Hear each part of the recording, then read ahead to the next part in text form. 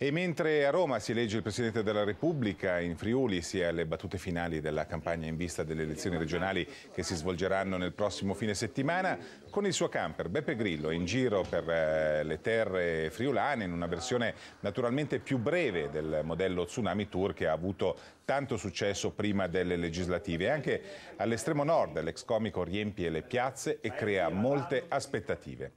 E ieri in Friuli Grillo si è concesso in esclusiva alle telecamere della RSI per una lunga intervista che andrà in onda nel programma 60 Minuti di lunedì prossimo.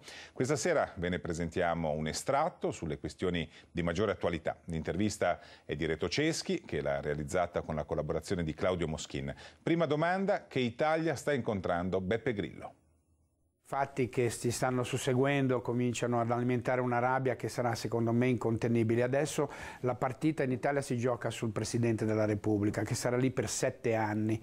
E c'è molta aspettativa nei confronti del Movimento 5 Stelle. Lei la sente questa aspettativa che cresce? Sì, la sento. Guardi, noi abbiamo fatto le elezioni online sul Movimento, il Movimento si è espresso, ha espresso 3 persone, 4 persone della sinistra, cioè più di così non possiamo aprire, perché la Gabanelli, Gino Strada e Rodotà, insomma, sono persone che possono andare benissimo d'accordo con una sinistra normale, ma qui non siamo di fronte a sinistra o a destra.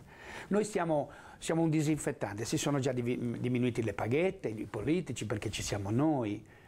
Vedi, siamo un organo di controllo e disinfettante, dovrebbero ringraziarci, preserviamo la democrazia in questo paese. Lei parlava prima di settembre, nel senso che questi mesi... Guardi, come se l'immagine in Italia? Guardi, io non so, mesi? settembre dovremmo stare molto attenti perché finiranno i soldi. Qui sarà la batosta, ce la darà l'economia, non ci saranno più soldi per le pensioni, quindi galleggiare, quelli che pensano di galleggiare non si galleggia più, e stipendi pubblici, quindi se non ci sono i soldi si comincerà a fermare l'Italia. Se si ferma l'Italia senza dare un segnale di fiducia, noi siamo la fiducia e la speranza. Anche se c'è una crisi, ma tu vai lì e dici bene, il Presidente della Repubblica costa 340 milioni, da adesso in poi ne costerà 100. Se comincia a togliere i vitalizi, tripli incarichi, accorpi i comuni, togli le province, comincia a dare un segnale dall'alto verso il basso e lo fai, anche se c'è crisi, allora la crisi la affronti perché i sacrifici li facciamo tutti, dall'alto al basso.